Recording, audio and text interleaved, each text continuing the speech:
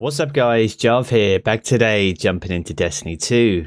Now today is Friday, which means our friendly neighborhood trash collector XUR is back once again. We are over on IO this week. You'll find him over in the giant scar, just over here on the north side, in his little cave. So let's have a look and see what goodies he's got for us this week. Cool, okay.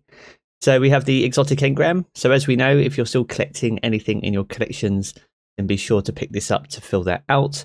If you do, however, already have a full collection, then this has an opportunity to drop a random piece of exotic armor, hopefully with a higher stat roll for you. So if you're looking to get any good rolls on your armor, be sure to pick this up if you need it.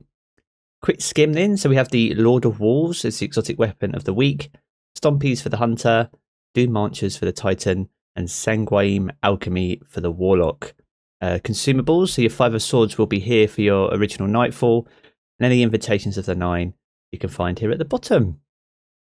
Weapon then, Lord of Wolves. I don't think this needs any introduction. It's an exotic shotgun.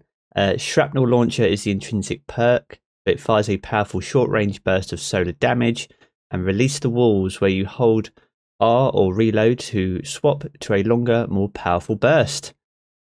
Everyone's got their opinion on Lords of Wolves. I just feel now we're probably going to see a lot more than we already have in Crucible, just because of how easily accessible this has now become. It was originally part of the Spider Bounties back in the original launch of Destiny 2.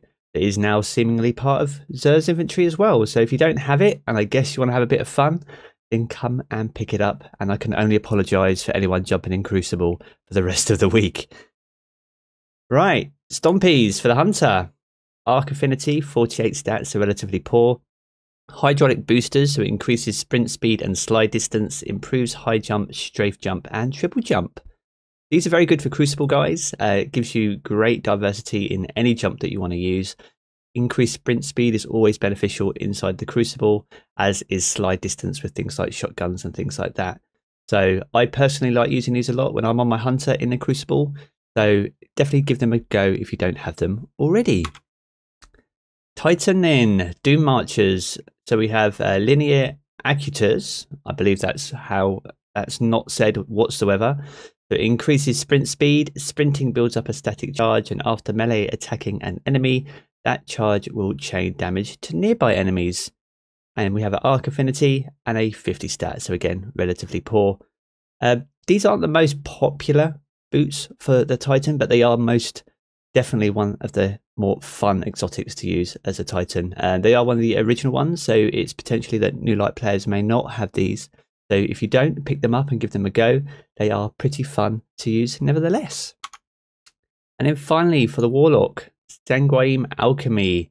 They have heightened senses, so standing in a rift grants you and your allies heightened senses, allow you to retain your radar while aiming down sights.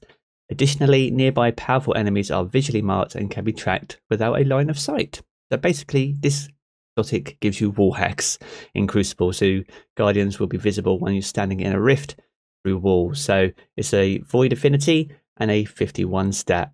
Frostbolt was actually using this week, actually, with a pretty interesting build in Crucible, and it looked incredibly powerful and incredibly strong. It's probably not used as often as we would probably like to see.